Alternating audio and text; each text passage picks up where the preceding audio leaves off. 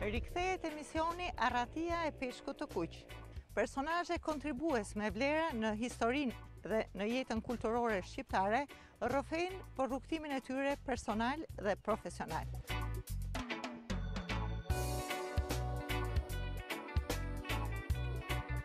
Rrëfejnë në Arrati personazhe me kontribute në fushën e kulturës.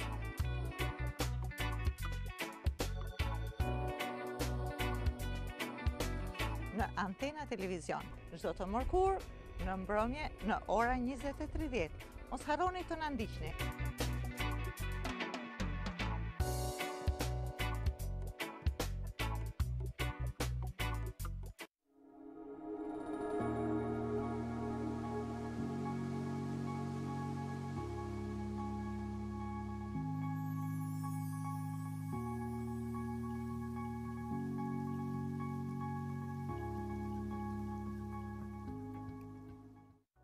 Marta Muço u diplomua në Fakultetin e Ekonomisë të Universitetit të Tiranës në vitin 1980.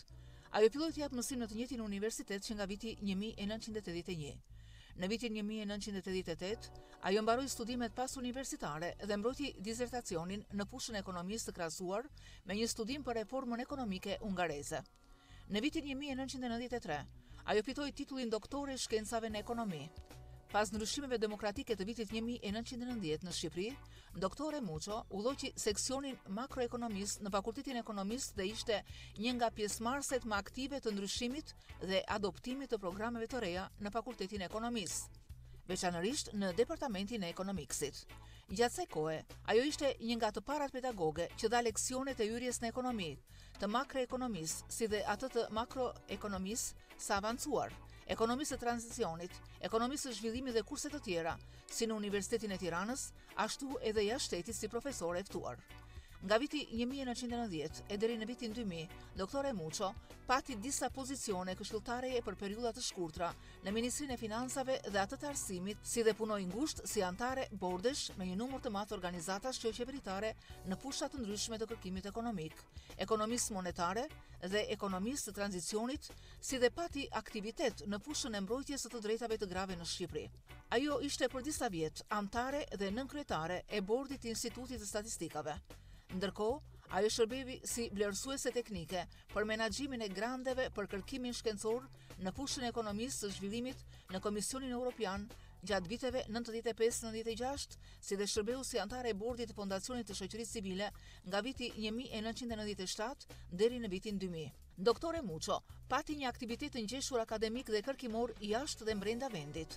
Ajo ishte profesore vizitore dhe dha cikle leksionesh në Universitetin La Lumiere 2 në Lyon të Francës, Departamentin e Ekonomiksit në Universitetin e Europës Qendrore në Budapest dhe në Akademinë e Mbrojtjes në Tiranë, si dhe ka fituar programe shkëmbimesh në Universitetin e Romës La Sapienza, në Departamentin e Ekonomiksit të Universitetit de la UR në Shtetet e Bashkuara të Amerikës, nga programi Europian Tempus në Bruksel dhe nga NATO Democratic Institution Fellowship.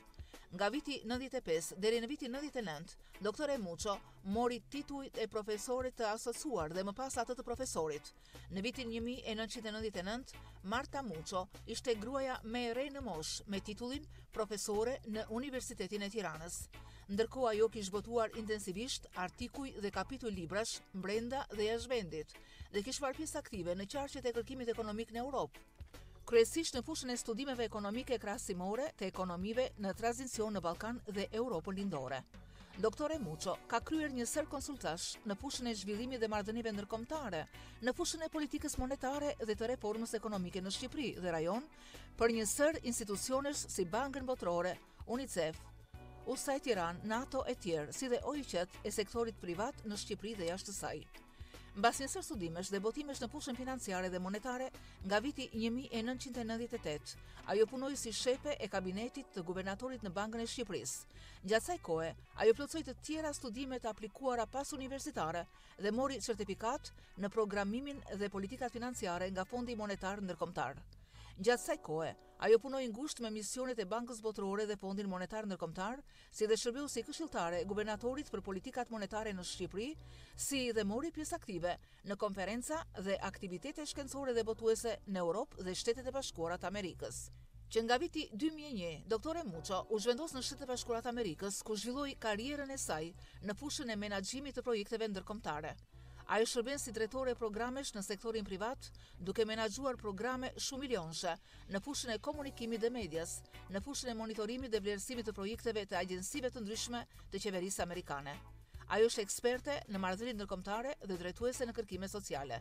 Doktore Muço ka fituar titullin menaxhere certifikuar e programeve dhe është anëtare e Institutit të Menaxhimit të Programeve në Shtetet e Bashkuara të Amerikës. Ajo është gjithashtu anëtare a vlerësuesve të Washingtonit, anëtare e Asociacionit të Vlerësuesve, Shoqërisë për Zhvillim Ndërkombëtar e të tjera. Muço e ka ruajtur dashurinë për mësimdhënien e makroekonomisë dhe që nga viti 2008 është profesore jashtme e ekonomiksit në Maryland. Një dashuruar e përhershme me njohjen e kulturave të ndryshme deri në fillim të vitit 2019, ajo ka udhëtuar dhe punuar në 61 vende të botës. Adhuron literaturën dhe muzikën dhe vazhdon të ruajë preferencat për ushqimin e mesdhellt.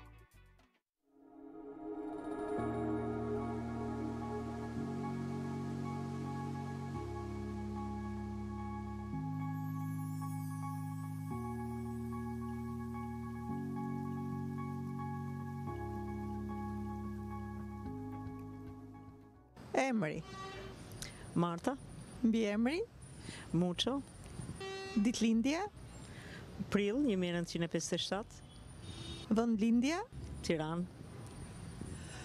çfarë pëlqeni dhe vlerësoni në natyrën tuaj? Në sinqeritetin, përgjithsisht unë jam e hapur. Çfarë vlerësoni në paraqitjen tuaj të jashtme? Nuk më pëlqen shumë vetja me thënë të vërtetën, po. Nuk e di, mbase syt. Çfarë nuk pëlqeni në tipin tuaj gjatë gjithë këtyre viteve jeni përpjekur ta ndryshoni? Nganjëherë jam shumë direkte.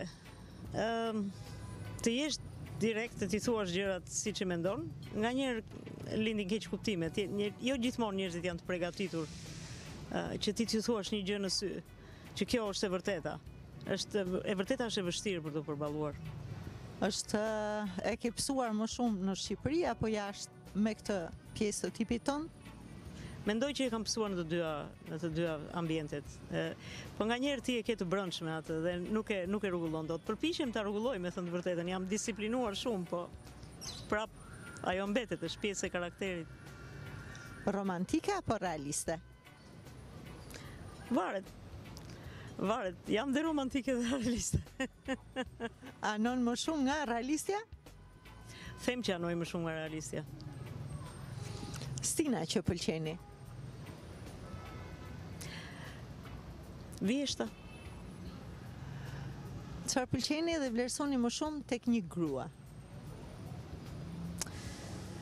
Unë do të vlerësoja mirësinë.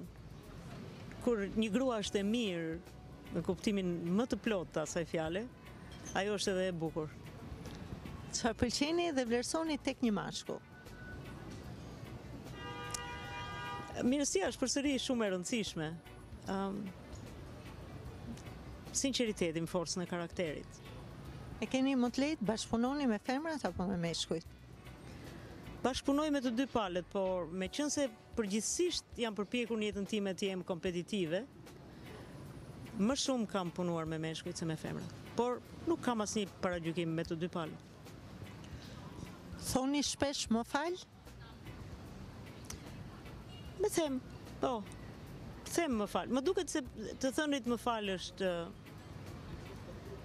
pjesë e gjithë konceptit më të madh, të pranimit të një diçkaje që nuk e bën mirë.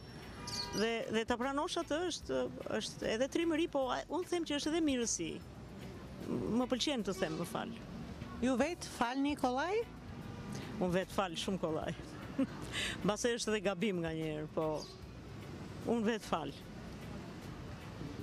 Çfarë ju bën të qeshni me të malle? Më bëjnë shumë gjëra të qesh me të madhe, po. Të qesh më bën një gjë e vogël e bukur, çfarëdo qoftë ajo, mua më bën të qesh. Më bën të qesh një shaka, më bën të qesh një lule, një gjë, çdo gjë. Çdo gjë që është e bukur dhe që është e mirë, më bën të qesh. Hera fundi që keni qarë? Oh. Qaj shumë shpesh kur kujtoj betimin. Çfarë është liria për ju? Liria është një nga gjërat më të shtrenjta që ka njeriu. Në qoftë se nuk ke jo vetëm një koncept të vërtetë dhe të drejtë të lirisë, po në qoftë se nuk e ke atë, ke një jetë të mangët në të gjitha pikpamjet. Unë e kam parë first hand, e kam parë vetë në disa aspekte, çdo të thotë mos kesh liri. E kam parë një pjesë të jetës time, po e kam parë edhe në përbot. Edhe e kam ndjerë shumë. Liria është gjëja më e rëndësishme për njeriu. A mendon që ne ja dim vlerën lirisë që kemi fituar? Kjo varet. Ka njerëz që e keq interpretojnë lirinë dhe e keq përdorin lirinë. Është shumë e kollajshme që ta keq interpretosh dhe të bësh diçka që në fakt kujton se ke të drejtë dhe është pjesë e lirisë tënde, po në fakt ke shkelur lirinë e tjerëve. Kështu që ka shpeshherë momentet, kam qenë dëshmitare këtyre momenteve kur njerëzit e kanë keq përdorur lirinë e tyre. Çfarë është paraja për ju? Paraja është një element që ndodhet në jetën e njeriu dhe ti nuk mund ta mohosh dhe të thuash që nuk më duhet paraja absolutisht. Kjo nuk është e vërtetë, po paraja nuk është elementi kryesor i jetës së njeriu, sikurse të gjitha gjërat materiale. Paraja është një e keqe e domosdoshme, por vetëm kaq. Nëse do thoja të më vizatoje me shpejtësi disa nga karakteristikat e Marta Muços, nga ana profesionale, cilat do t'ishin ato tipare që ti ja gjen vetes që të kanë ja ke zbuluar vetes dhe pastaj mendon që ato tipare të kanë mbështetur në rrugtimin tënd profesional? Kurioziteti. Unë mendoj që kam qenë gjithë jetën time kam qenë shumë kurioze. Kam qenë shumë kurioze të mësoj gjëra të reja, të zbuloj gjëra të reja. Dhe jam marrë shumë gjatë gjithë jetës time me kërkim. Dhe kjo është një nga tiparet më kryesore të mia. Domethënë vazhdimisht u lumtoj. Kjo është dhe tani që punoj më shumë në kërkimet sociale, po dhe në ato ekonomike, kjo ka qenë karakteristika kryesore. Unë nxitoj dhe kërkoj në mënyrë të vazhdueshme kërkoj. Më duket sikur nuk do të përfundoj kur. Se s'ka kohë për të humbur, ë? E gjithë kjo stin kërkimi në mënyrë të vazhdueshme. Jam përpjekur të lexoj, të shikoj, të interpretoj gjëra të reja. Nganjëherë kam ndryshuar dhe mendim për gjëra që mendoj që është fare e natyrshme. Duke kërkuar kaq shumë, të del koha të kërkosh brenda vetes? Kjo është një pyetje shumë e bukur. Mendoj që është një pyetje shumë interesante. Unë them që mbase kur kam qenë më e re, kam kërkuar një çik më pak. Jam përpjekur më pak ta lexoj veten. Po me kalimin e moshës njeriu përpiqet ta kuptoj më mirë veten e tij, të lexoj më shumë për veten e tij. Dhe tani u përpiqem ta bëj atë rregullisht, të ndalem pak në nxitimet e mia. Dhe të shikoj mbrapa, të shikoj përpara dhe të shikoj ku është pozicioni im, çfarë jam unë në të gjithë këtë botë të madhe, çfarë bëj, çfarë duhet të bëj më mirë. Dhe në këtë lloj kërkimi, e do Marta Muço Martën? Shiko, kjo është një pyetje relativisht e vështirë. Megjithatë unë do thoja që të gjithë njerëzit e duan veten e tyre. Vetja është e dashur. Vetja gjithmonë duhet, në një mënyrë ose në një tjetër. Në rastin më të keq mund të vi keq për veten, po ti veten e do. Dhe unë mendoj që kjo nuk është një element le të themi për të kritikuar tek njeriu. Njeriu duhet ta dojë veten në mënyrë që të dojë dhe gjithë botën dhe gjithë pjesën tjetër. Ti mund ta qortosh veten dhe unë me thënë të vërtetën e qortoj veten shpesh herë. Ose mundet që të kem keqardhje për një gjë që kam thënë ose kam bërë. Por megjithatë, vetja është një shok i dashur. S'është mokat ta duash veten. Nuk është. Muzika që dëgjon dhe që pëlqen. Unë kam patur fatin që u lidha me bashkëshortin tim, me betimin i moshë shumë të re, isha 19 vjeç. Edhe që në atë moshë isha shumë e pasionuar mbas muzikës, letërcisë, artit në përgjithësi. vetë, por lidhja me të e përforcoja, ishte një artist dhe një nga elementet më të spikatura të tij ishte fakti që ai njihte mirë muzikën, por edhe kishte shumë vesh. Nuk është se këndonte, po kishte shumë vesh muzikor dhe punonte me kompozitorët, me muzikantët. Kjo e pasuroi jetën time shumë në elementin e muzikës. Kemi ndënjur shpesh herë dhe me orë të tëra. Unë kam qenë shumë e re në lidhjen me tij, isha 19 vjeç. Po gjatë gjithë jetës sonë 40 vjeçare bashkë. Ne dëgjonim çdo lloj muzike. Unë nuk kam pasur një preferencë të veçantë. Kam shkuar që fëmijë edhe kam ndjekur muzikën klasike, e dua dhe sot e kësaj dite. Vazhdoj ta ndjek edhe sot e kësaj dite. Shikoj arritjet, këngëtarët, muzikën, gjën e re që del. Por njësoj kam dëshiruar dhe muzikën e re, siç donim Beatlesat kur ishim fare të rinj ose të tjerë. Ashtu edhe sot unë ndjek artistë që janë fare bashkohor ose që janë të rinj, janë në moshën e fëmijëve të mi ose edhe më pak. Megjithatë unë vazhdoj përsëri ta ndjek muzikën. Cila ka qenë dhe mbetet një lloj filozofie jetës suaj?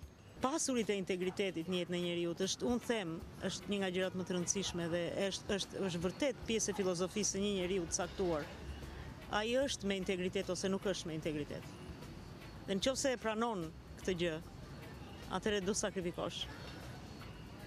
Por megjithatë, filozofia nuk është vetëm kjo, filozofia e jetës së njeriu është shumë komplekse. Unë do thoya që së bashku me integritetin dhe me rëndësinë e vet, një element tjetër shumë i rëndësishëm është dashuria. Unë kam pasur një jetë të mbushur me dashuri, kam pasur shumë dashuri për qark vetes, kam pasur shoqëri shumë të mira, që i kam sot e kësaj dite, njerëz që i dua dhe më duan, kam pasur prindër që më kanë dashur shumë dhe që i kam dashur, dhe një nga gjërat më të bukura që unë do ta veçonja, është të rriturit me gjyshe. Të rriturit me gjyshe të sjell ty dashurinë dhe të krijon një filozofi krejt tjetër për jetën.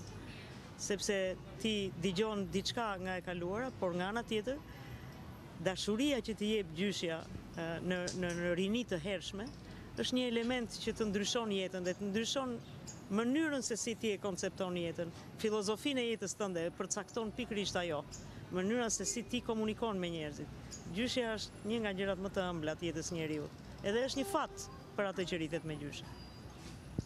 Çfarë mamaje është Marta? Përpiqem të jem e mirë, me thënë të vërtetën. Do me thënë përpiqem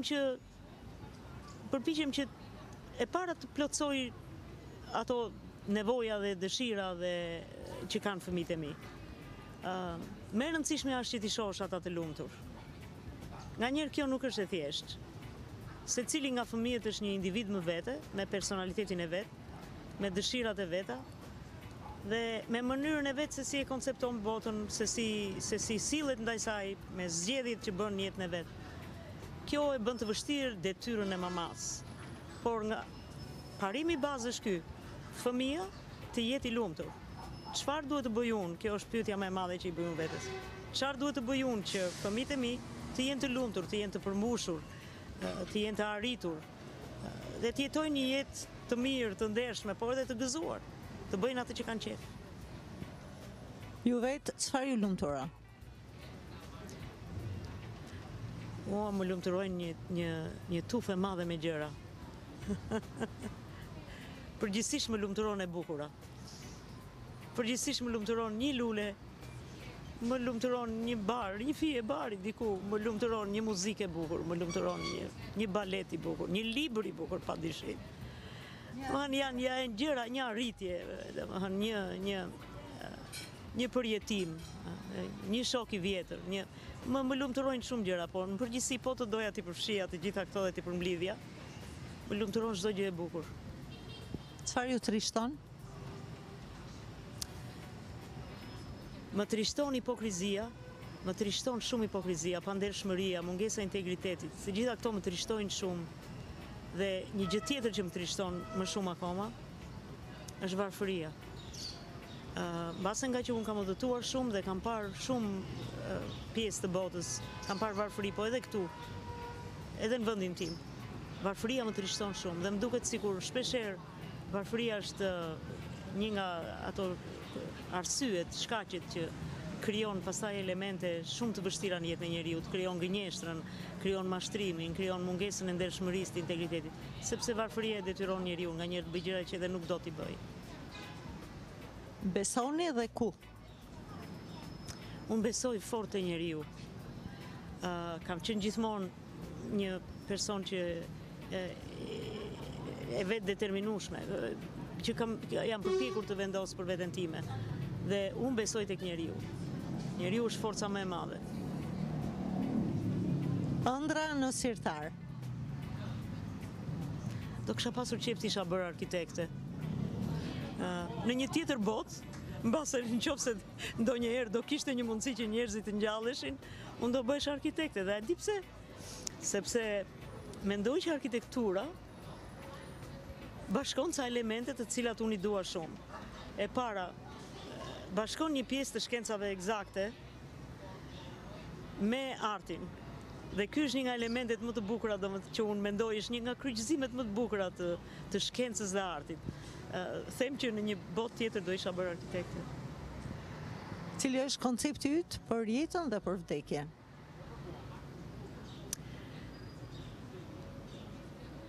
Jeta është gjëja më e shtrenjtë, jeta është gjëja më e bukur që i dhurohet njeriut. Në një moment caktuar, ti nuk e zgjedh, ti lind diku, nga sa prindër.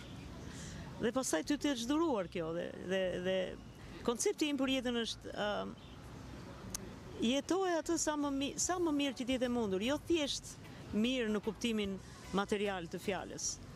Pjesa materiale është e rëndësishme, por nuk është e gjitha. Asnjëherë nuk është e gjitha.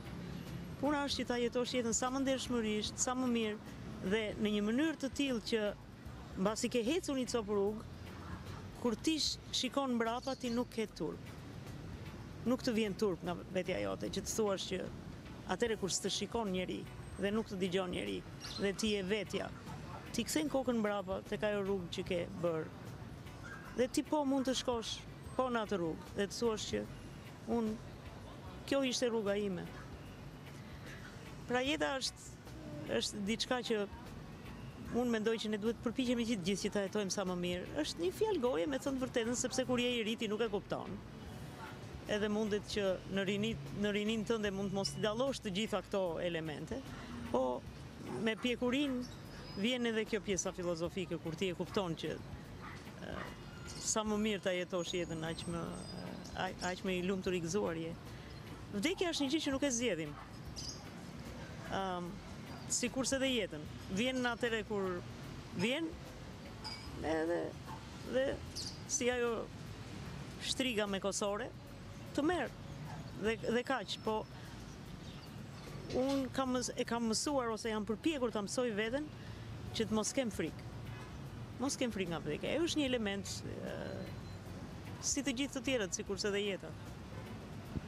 Çfarë të shtyn së brendshmi? Ti thuash ditës, po, të dua sot ditë. Të dua o njeri që po kalon rrugës, të dua o tokë, të dua o diell, o qiell. Të ndodh ndonjëherë të kap një gjë e tillë? Dhe më ndodh. Unë them që kjo i ndodh çdo njeriu, edhe megjithëse mund të mos ta pohoj, po them që kjo është pjesë e gjithë e jetës njeriut, është një element, është ajo pjesa e vogël së bukurës që ti nuk e kupton, që e ke me vete gjithmonë. Ajo të ndodh dhe nganjëherë të vjen edhe pa ndonjë arsye të veçantë. Sot ishte një ditë e bukur me diell, ti dole, ishte një ditë e bukur që të dha një lumturi dhe nuk e kupton edhe vetë që ty të ka ardhur kjo sot, sepse kjo ishte një ditë e bukur mbas disa ditëve me shi. Ka shumë momente të tilla kur njeriu vërtet e ndjen. Ka të tilla momente gëzimi, lumturie, krenarie, kur shikon që dikush nga njerëzit e tu të dashur ka bërë një gjë të bukur, ti e pëlqen atë, kur shikon që ti arrite një sukses dhe dikush të tha që të lumt ose dikush të tha që faleminderit për këtë që bëre. Kjo pjesë e jetës njeriu dhe lumturisë njeriu është e pranishme në gjithë jetët tona dhe është edhe tek unë, si të pothuajse të gjithë njerëzit.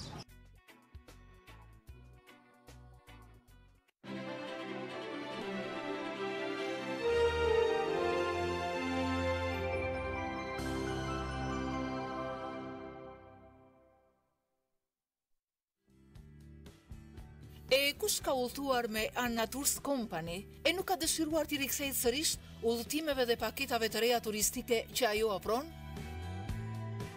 Këtë herë Mexhugorja, një ftesë për të prekur magjinë e këtij vendi. Ky udhëtim fantastik, në përgjigje të kërkesave të shumta pranë kësaj agjencie, vjen për ju me çmimin më të mirë. Me autobus komod Shkodër Mexhugorje-Shkodër, akomodim për 2 ditë qëndrim në hotel, mëngjes dhe darkë, shoqërues gjatë gjithë udhëtimit për të eksploruar të gjitha vendet përreth dhe gjithçka brenda paketës me çmim të arsyeshëm. Bëuni pjesë e një peligranazhi që i drejtojnë sot popull nga i gjithë bota.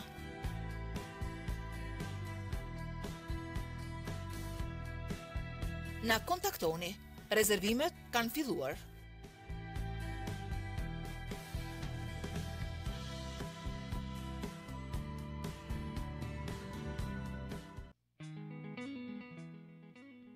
Kolashini, një vend ideal për të kaluar ditën e Shën Valentinit plot relaks dhe kënaqësi. Pista e skive, me madhja në malin e zi e ndarë në pista të ndryshme skijimi, sipas moshave dhe kategorive të vështirësive, 6 teleferikët, përgjatë saj për të zhvendosur në pistat e shumta të Kolashinit, një pamje magjike përreth saj, të gjitha afron për ju vetëm Ana Tours Company. Vetëm 10 euro për një ditë të paharruar në jetën tuaj. Ujvara e Niagarës, apo një ndalesë për të bërë shopping edhe në një nga qendrat e qytetit Podgoricës, do ta bëjnë më mbreslënëse ditën e Shën Valentinit. Nisja nga Shkodra, drejt Podgoricës dhe Kolashinit në 14 shkurt në orën 7 të mëngjesit dhe kthimi në Shkodër mbas dite vonë. Një ftesë për të gjithë të dashuruarit, jepini një kënaqësi më tepër kësaj dite, bëjeni atë magjike si vetë dita e të dashuruarve. Nxitoni të prenotoni. Transporti vajte ardhje vetëm 10 euro.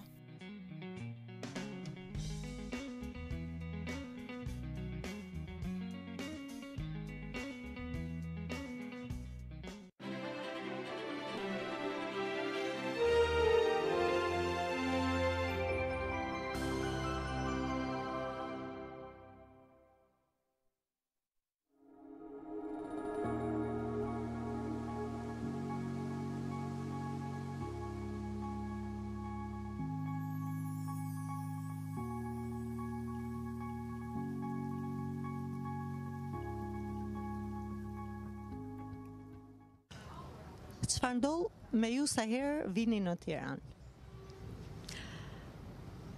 E para është malli. Unë takoj me të afërmit, me shokët, me miqt, edhe është një kënaqësi e veçantë gjithmonë të kujtosh çfarë ke bërë, ku ke qenë, të kujtosh histori nga periudha e rinisë, e më vonshme. Do thënë malli dhe kënaqësia e takimit me miqt është kryesorja. Për vetë Tiranën, të merr malli? Më merr malli shumë, më merr malli është dihet ajo që vendi jot është vendi jot sidoqoftë. Jam lindur e rritur këtu dhe kam ikur kur isha 40 vjeç, kështu që më lidhin shumë kujtime me Tiranën. Me thënë vërtetën, vende nuk e njoh më. Ajo është ndryshuar aq shumë, është zhvilluar aq shumë, është rritur aq shumë. Megjithatë, është gjithmonë kënaqësi kur vjen dhe e gjen përsëri. Nëse të kthej pas në kohë, çfarë kujtimesh të sjell fëmijëria? Si ka qenë Marta e vogël, një fëmijë i bukur me sy që i binin në sy që atëherë? Po kam qenë një fëmijë i zakonshëm, si gjithë fëmijët e tjerë, po kam qenë një fëmijë aktiv, kam qenë aktive gjithmonë. Kjo është një gjë që më ka karakterizuar. Nuk kam qenë apatike ose e mbyllur, kam qenë e shoqërueshme me shumë njerëz, miq, shok, të afërmit për qarke. Kjo ka qenë Marta e vogël, domethënë shumë aktive, lexonja shumë, shkoja në koncerte, shikoja muzikë, pikturë, art, kam qenë shumë edhe në mbas tyre. Letërsi, sigurisht. Letërsia ishte nga gjërat kryesore të rinisë së hershme tonës. Do doja të më rrëfeje për raportin tënd me prindrit dhe kush mendon që ka ndikuar më shumë në formimin, në mbrojtjen tënde? Unë them që kjo është një pyetje shumë e rëndësishme. Është e rëndësishme sepse mendoj që njeriu formohet atje, tek tek familja, tek rënja, tek ajo njësia e vogël. Dhe unë kam pasur një fat të madh, sepse jam rrethuar me një dashuri të dy fisht. Prindrit e mi kishin dy vajza dhe mua më adoptoi tezja në një moshë shumë të re.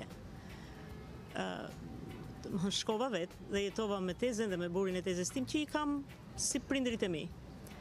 Kështu që unë kisha dy familje me të cilët kam jetuar shumë ngushtë. Babain e kisha një shok të vërtet, me të cilin flisnja për çdo gjë, po dhe familjen e tezes dhe burit tezes ishin prindrit e dashur të mit. Një gjë që mbaj mend dhe që më duket shumë e rëndësishme në marrëdhëniet e prindërve me fëmijët, më duket e rëndësishme edhe në marrëdhëniet e fëmijëve të mi tani më. Unë nuk kam gënjur kur prindrit e mi. Unë kishim një marrëdhënie shumë të drejtë për drejtë, shumë të hapur, me shumë dashuri, po ama kur nuk kemi të gënjur njëri tjetrin. Unë s'kam gënjur. Edhe kur isha vajzë e re, do dilnja me shok, me shoqe, siç bëhen ato në rinin e hershme.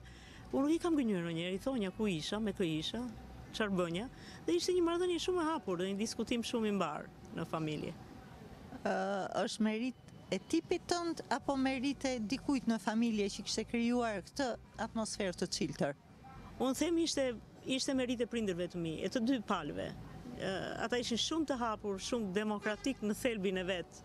Gjërat i diskutonin, familja ishte e ndërtuar mbi baza të barabarta, ne ishim barabartë dhe fëmijët, dhe nëna dhe babai, dhe kjo tezja që them edhe buri tezës tip, të dy këta, që ishin prindrit e mi praktikisht. Ne ishim si të barabartë në shtëpi, diskutonim gjërat si të barabartë.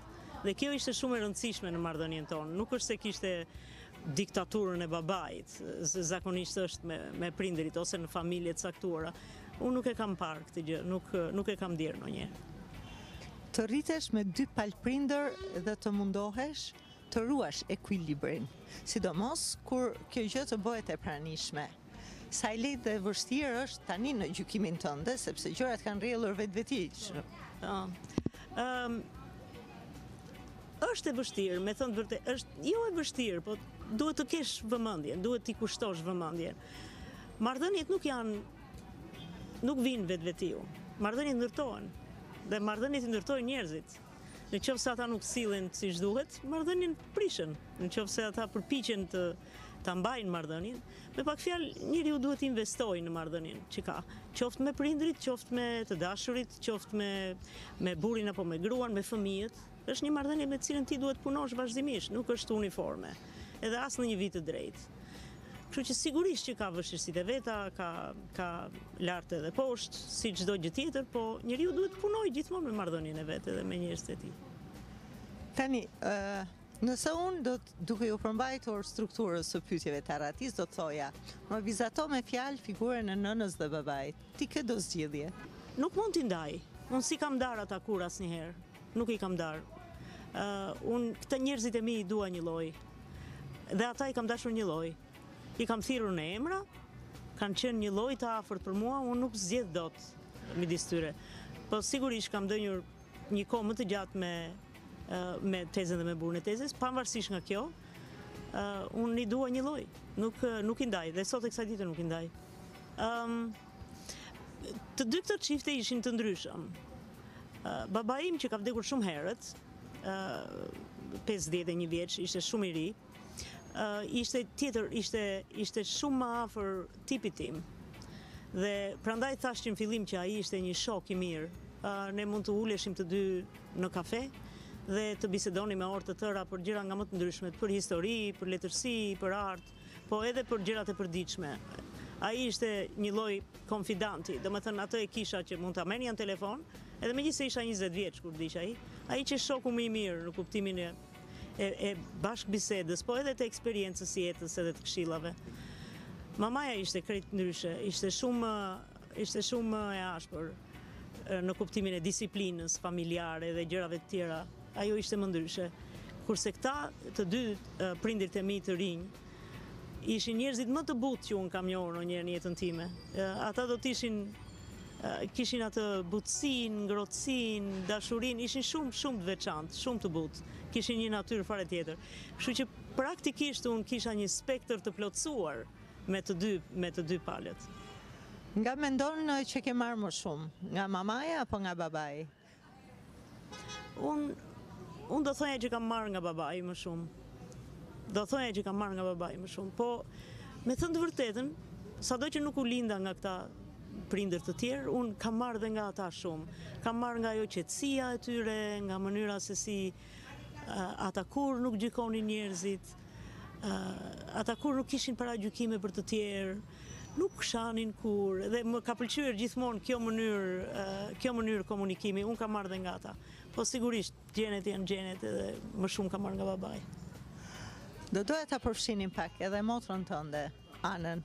Meqense unë e kam njohur edhe më ka pëlqyer shumë mënyra se si e ka ndërtuar jetën e vet, karrierën e vet.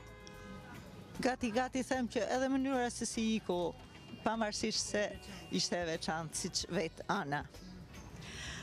Ana ishte një vajzë shumë e zgjuar, ishte një vajzë shumë e përgatitur. Ajo kishte lexuar, unë besoj që është nga pak njerëz që unë kam njohur që kishte lexuar aq shumë. Ishte shumë e lexuar. Mbaj mend kur ishte në gjimnas, Ana, që është për të çuditur, po Ana lexonte enciklopedinë e madhe ruse, sepse lexonte rusisht shumë mirë. Dhe lexonte enciklopedinë që normalisht enciklopedia nuk lexohet. Ti shkon dhe shikon një gjë ose një gjë tjetër kur të duhet. Ajo lexonte me orë të tëra enciklopedinë. Ishte një vajzë shumë e përgatitur. Megjithatë shpeshherë nxitohej. Dhe meqense jetuam një kohë të vështirë, tranzicionesh, jeta e saj erdhi ndryshe. Ajo punonte shumë e donte shumë arsimin. Kjo ishte gjëja më kryesore e saj. Ajo ishte një mësuese e shkëlqyer e matematikës, fizikës, përgatitej me devocion, i donte nxënësit jashtëzakonisht. Ishte një njeri i veçantë. Shumë. Një motër shumë e mirë. Unë e kisha mbështetje vija në Tiranë dhe ajo ishte kur vinja, sepse kam shumë vjet që kam ikur tashmë. Kur vija në Tiranë, ajo ishte mbështetja e parë imja. Merrja në telefon, hajde dilte me njerë dhe takoheshim dhe kalonim kohë bashkë. Si tipa ishim të ndryshëm. Ajo ishte ndryshe. Por megjithatë ishim dy motra shumë të mira. Cili është raporti yt me Adeon? Adeu është i papërsërishëm dhe i pazëvendësueshëm. Kjo nuk diskutohet. Njeriu ka një ade, atje ku ka lindur, ku është rritur, ku ka rënjet e familjes. Adeu nuk mohohet. Edhe ata që kanë tentuar ta mohojnë Adeun, nuk kanë arritur dot ta mohojnë atë. Nga kjo pikpamje, Adeu është Adeu jot. Dhe sigurisht që ne mbartim me vete kudo që shkojmë. Mund të kemi arritje të mëdha, mund të kemi suksese të mëdha. Megjithatë, rënjët tona janë atje. Ti bën një jetë aktive, një jetë me lëvizje, me aviona që të ndalojnë në një stacion, që të zbresin në një shtet, që të e ke ndruar këtë lloj jete dhe vërtet nuk do ta ndrojmë asgjë tjetër.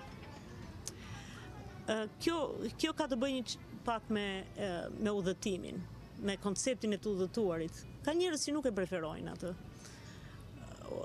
Unë kam qenë gjithmonë e dashuruar me udhëtimin.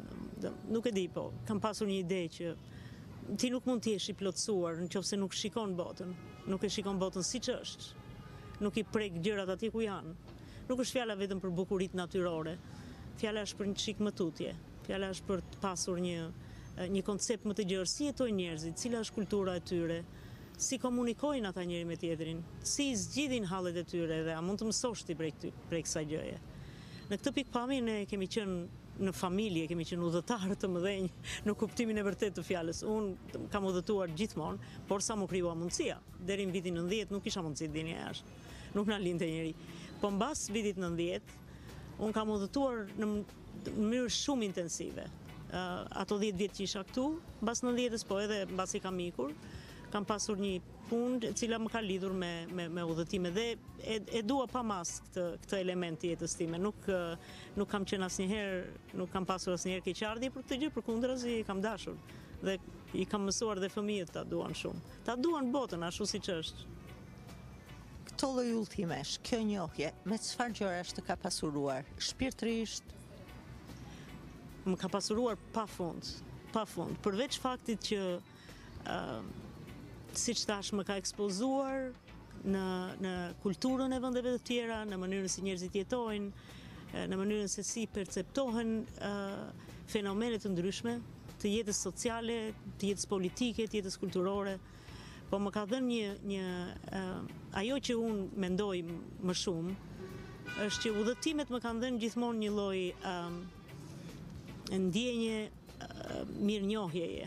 Sepse kur kthehem, them, o Zot, ka njerëz që jetojnë shumë më keq se unë, ka njerëz që kanë shumë më shumë halle se unë, ka njerëz që vuajnë më shumë se unë, për arsye të ndryshme. Dhe kjo mua më bën që t'jem humbled, domethënë t'jem gjithmonë të ul kokën dhe të mendoj dhe të them që të bëjem më modeste dhe të them që ne duhet gëzojmë jetën ashtu siç është dhe nganjëherë duhet jemi krenarë për këtë që kemi dhe që kemi arritur. Ka edhe më mirë, po ka shumë edhe më keq. Sa e rëndësishme është, Marta, ta ridimensionosh veten hap pas hapi, vit pas viti.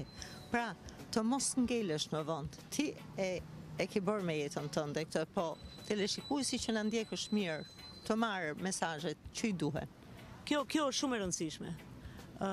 Fëmijët e mi sot e kësaj dite mua më thon education freak në anglisht, që do me thënë unë vazhdoj dhe sot e kësaj dite të ruaj konceptin që njeriu gjithmonë mëson, gjatë gjithë jetës tij, nuk ka mosh. Kur je i ri, ti bën shkollën, atë që është formale, ndjek studimet, po edhe më mbrapa, mbasi ke mbaruar studimet, ti gjithmonë mëson. Dia është kaq e madhe sa që ajo nuk përfundon kurrë. Ti gjen elemente të reja në punë, koha ecën përpara, teknologjia ecën përpara, ti duhet të hecësh me të. Duhet vazhdosh me të. Kështu që me thënë vërtetën, ajo është për mua është thelbësore, në jetën time ka qenë gjithmonë thelbësore. Unë gjithmonë mësoj. Je një nxënëse në vazhdimsi. Përjetshme, diçka të re mësoj. Diçka të re gjej. Sidomos me ndryshimet e mëdha të shekullit ton, që është shekulli i madh i teknologjisë, i internetit, i informacionit, dhe ato përhapen me një shpejtësi të paparë dhe të pakufizuar. Të mësuarit është element dhe pjesë e jetës, në qoftë se ti nuk vazhdon të kualifikohesh, të lexosh, të marrësh informacion, të interpretosh informacionin, ti mbetesh mbrapa. Dhe çdo mbetje mbrapa kushton jetën e njeriut, sepse ai nuk është në gjendje më të konceptojë siç duhet fenomenet e reja dhe çfarë ndodh për qartësi. Çfarë rëndësie ka koncepti kohë në jetën tënde? Ka shumë rëndësi dhe unë them që koha është gjithmonë e munguar. Gjithmonë mendoj që nuk kam kohë tamam. Gjithmonë mendoj që jam e zënë më shumë se ç'duhet dhe nuk kam kohë. Po këtë mospasjen e kohës, ky është një leitmotiv që më ka shoqëruar gjithë jetën. Gjithmonë më zhdukur që s'kam pasur kohë. Dhe mendoj që do vi dita dhe do vdes duke pasur idenë që nuk kam kohë.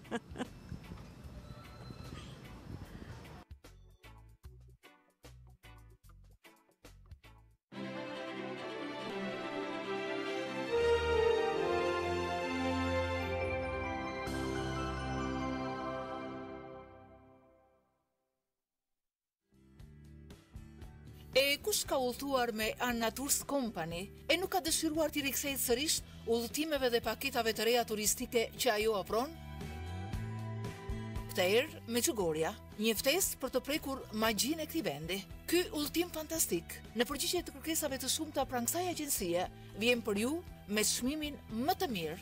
Me autobus komod Shkodër me Çugorje Shkodër, akomodim për 2 ditë qëndrim në hotel, mëngjes e darkë, shoqërues gjatë gjithë udhëtimit për të eksploruar të gjitha vendet përreth dhe gjithçka brenda paketës me çmim të arsyeshëm. Bëuni pjesë e një peligranazhi që i drejtojnë sot popull nga i gjithë bota.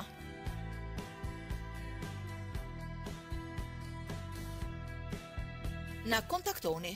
Rezervimet kanë filluar.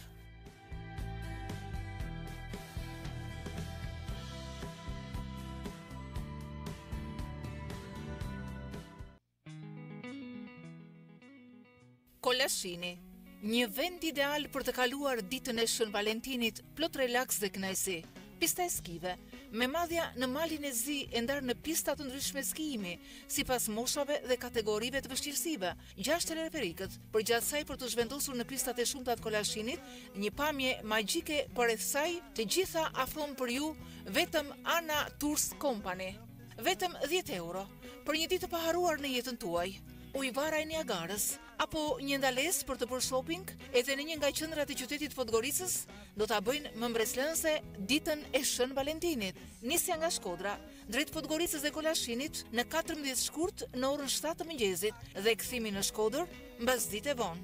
Një ftesë për të gjithë të dashuruarit, i jepini një kënaqësi më tepër kësaj dite. Bëjeni atë magjike si vetë dita e të dashuruarve. Nxitoni të prenotoni. Transporti vajte ardhje vetëm 10 euro.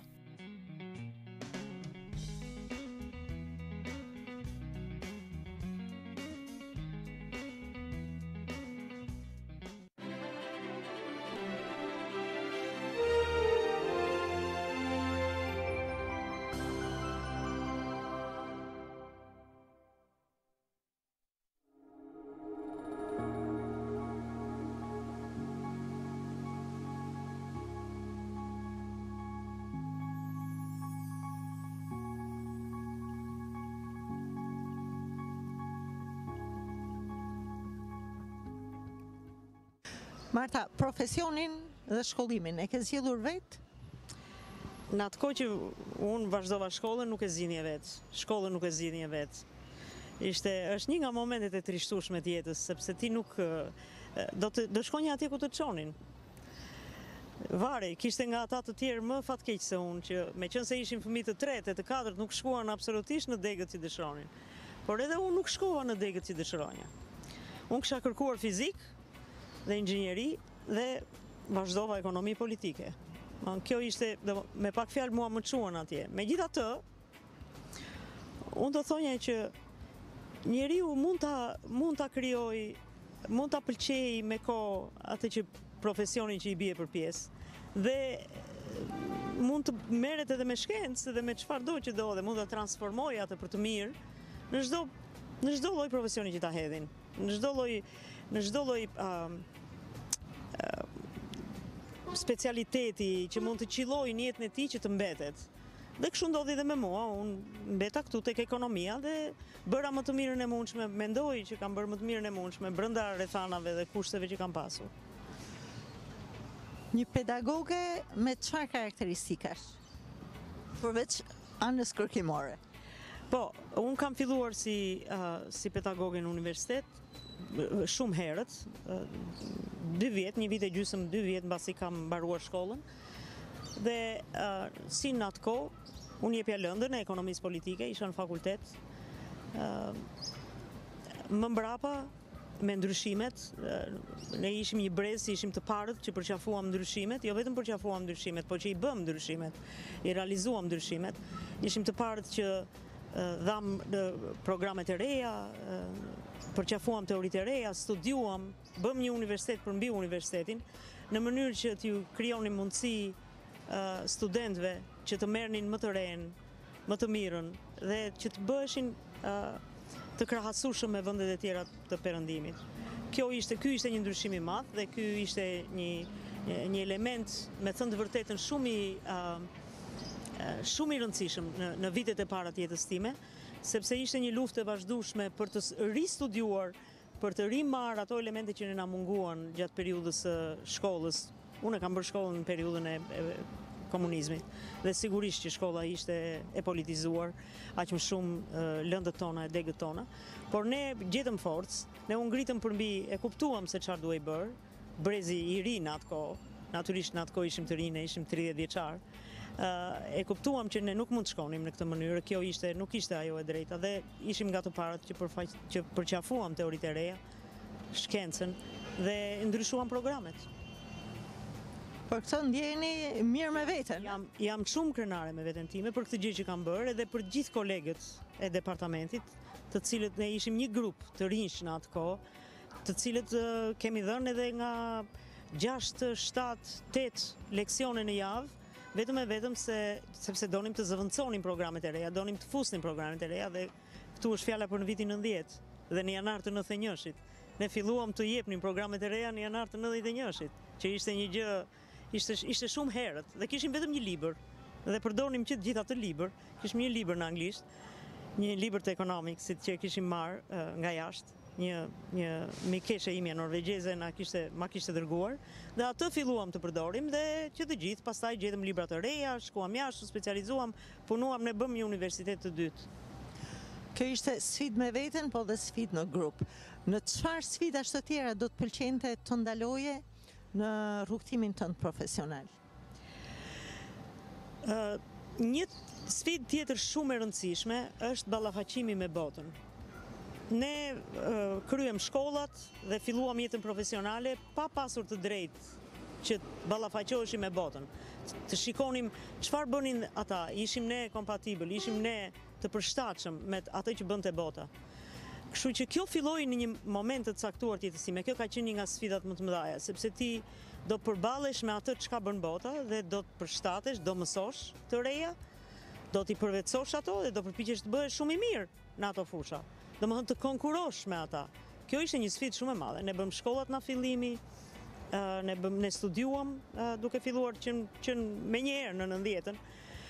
Dhe kjo ishte një sfidë shumë e madhe. Kjo ishte një përpjekje gjigande, ndërkohë ne nuk ishim më 18 vjeç dhe 20 vjeç kur ti studion edhe je në universitet edhe merr elementet e para. Sigurisht ishim me fëmijë, të gjithë ishin të ngarkuar, situata politike që e komplekse, gjithë vendi kalonte tranzicionin, të gjitha këto ishin elemente sfiduese për jetën tonë profesionale. Unë them që ai brezi arriti, u përpoq, ndryshoi programet, ndryshuan politikat ekonomike dhe që të gjitha këto u pasqyruan edhe në mënyrën se si ne jepnim mësim, u ndryshuan edhe elementet pedagogjik të mësimdhënies, nga mënyra se si ishim mësuar ne, me format e reja, me metodat e reja. Pra ishin shumë element, kjo ishte sfida më e madhe them unë. Pastaj ndërkohë me daljen jashtë shtetit, me ballafaqimin me botën, me arritjet e botës, me parjen e të vërtetës në sy, ku ishim ne, çfarë kishim bërë, çfarë duhet të bënim, sigurisht kjo ishte një sfidë e dytë. Dhe ajo që jam përpjekur unë të bëj gjatë gjithë kësaj periudhe është që të vazhdoj të mbetem kompetitiv, të vazhdoj të mbetem konkurruese. Do me thënë, të eci me atë hap sa njerëzit e aftë të zotë të kësaj bote në këto fusha ecin, ose në fusha të tjera. Kjo ishte pjesa e parë e jetës. Në pjesën e dytë të jetës, gjëja më sfiduese ishte të integroheshe në një shoqëri e cila është shumë kërkuese, e cila është shumë konkurenciale, domethënë ti je vazhdimisht në konkurrencë me diçka, me një gjë të re, dhe të mësohesh që jo vetëm të punosh me veten tënde dhe me gjërat e reja, të mësosh gjërat e reja dhe t'i japësh ato siç duhet, edhe t'ia kthesh asaj shoqërie këtë element të ri, por gjithashtu duhet ta mbash veten në një mënyrë, në një formë, në një nivel profesional, që ti të mos kesh turp nga vetja, mos kesh turp nga të tjerët, që pse ti je në një nivel caktuar. Kështu që kjo kërkon të punosh. Puna është vetëm ajo që e mban të tërë. Dhe këto kanë qenë sfida të mëdha për të gjithë brezin tonë që punuam këtu, u edukuam në një periudhë tjetër të zhvillimit të shoqërisë, përjetuam ndryshimet, përjetuam tranzicionin dhe pastaj shkuam jashtë dhe përjetuam dhe atje një ndryshim të madh, sepse ti shkon në një vend tjetër, në një kulturë tjetër, përshtatesh në mënyra të tjera dhe në arritje të tjera. Ke pasur vështirësi? Kam pasur, sigurisht. Sigurisht të gjithë, do të gënjeja po të thoja që nuk kam pasur vështirësi. Vështirësitë kanë qenë të mëdha, po sa ishim të rinj, i përballonim se punonim deri në 1 të natës, deri në 2 të natës përmbi leksionet e reja, mbi librat e reja, mbi format e reja. Pastaj shkova jashtë në mënyrë të vazhdueshme gjatë gjithë kohës, se ballafaqova veten. Duhet praktikonim më mirë gjuhët e huaja, duhet ishim më të aftë edhe në atë drejtim. Dhe jo vetëm në një, po në disa, sepse ajo do të na krijonte mundësi lidhje edhe komunikimi me botën. Të gjitha këto ishin vështirësira.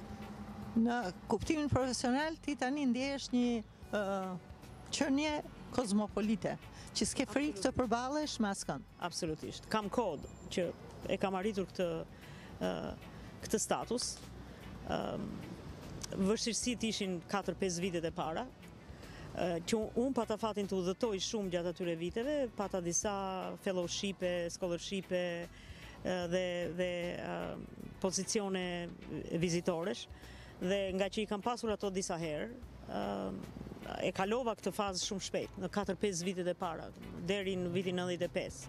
Mbas asaj, gjithçka vajti në vendin e vet. Unë fillova ta kuptoj më mirë akoma se ku ishte bota, ku ishim ne dhe çfarë duhet bënim ne që të ishim si bota. Dhe aq më shumë pastaj kur e lash vendin dhe shkova në Amerikë dhe atje sigurisht ju përballa me vështirësitë e integrimit, po nuk pata asnjë problem, ato ishin shumë të shpejta, unë vajta me punë në Amerikë dhe kështu që mua më ftuan që të punoj në një vend pune dhe prej andej madje bëra dhe ndryshime të tjera, gjustime të tjera të profesionit tim, u mora më shumë e menaxhim, vazhdova shkollimet, kualifikimet, mora certifikata të tjera, leadershipi, menaxhimi, gjitha këto me radhë, në mënyrë që të plotësoja një pjesë që ishte relativisht e panjohur në Shqipëri. Tani ndjehem mirë, kam një pozicion të mirë dhe përpiqem t'i shërbej. Me syrin e kaq eksperiencave të kaluara me forcat e tua, me vullnetin tënd, a është e lehtë apo e vështirë? Për këtë brez të ri shqiptarësh, për ata që duan të mësojnë dhe të punojnë, pra a hapin lehtësisht dyert jashtë? Unë bëj pjesë në atë kategori njerëzish që janë optimist. Unë nuk jam kështu pesimiste dhe them që s'ka shpresë. Shpresë ka gjithmonë. Po për brezin e ri, për ca njerëz të tjerë të cilët kaluan një periudhë zhvillimi profesional tjetër, është shumë më lehtë. Unë shoh të rinjt që vinë në Amerikë.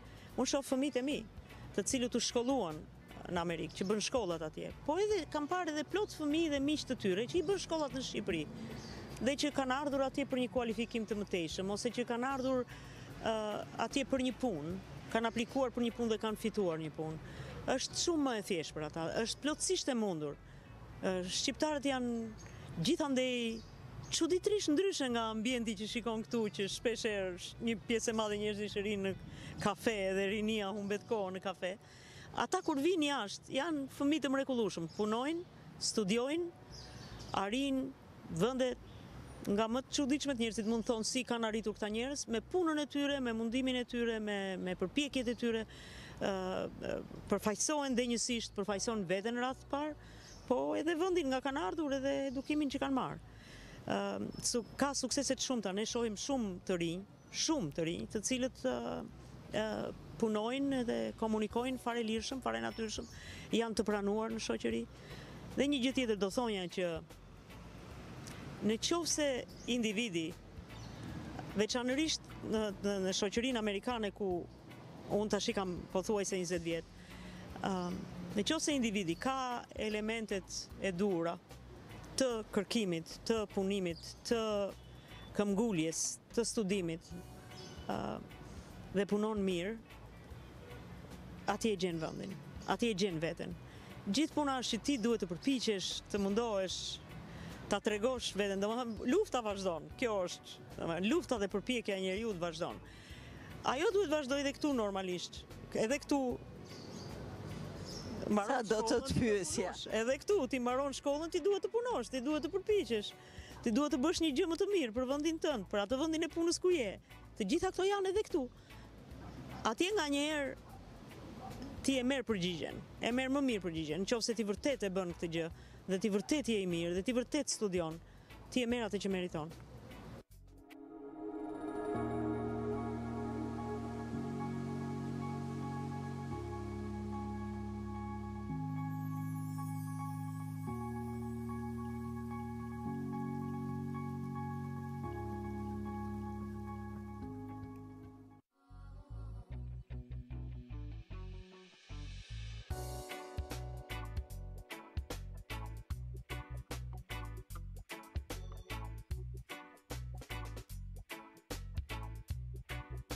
Rikthehet emisioni Arratia e Peshkut të kuq. Personazhe kontribues me vlera në historinë dhe në jetën kulturore shqiptare rrëfejnë për rrugtimin e tyre personal dhe profesional.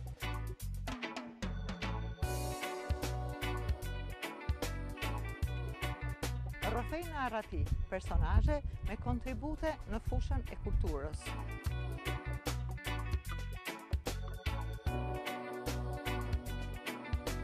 Në Antena Televizion, çdo të mërkur, në mbrëmje në ora 20:30. Mos harroni të na ndiqni.